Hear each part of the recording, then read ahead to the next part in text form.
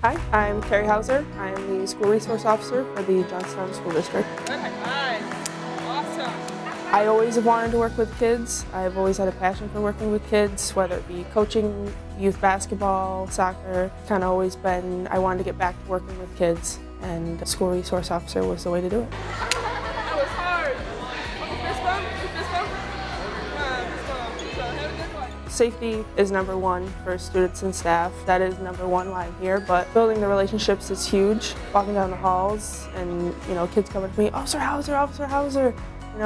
Fist bumps, handshakes, whatever it might be. A lot of these kids don't have much interaction with the police, and a lot of times the interaction they have is negative. So it's great to be that positive role model, that positive police figure, so that when they do have a normal interaction with the police, that they're not super afraid of us and they know that we're just regular people. One I got to come. You got one? Just That's one. it? No. I got one more coming too.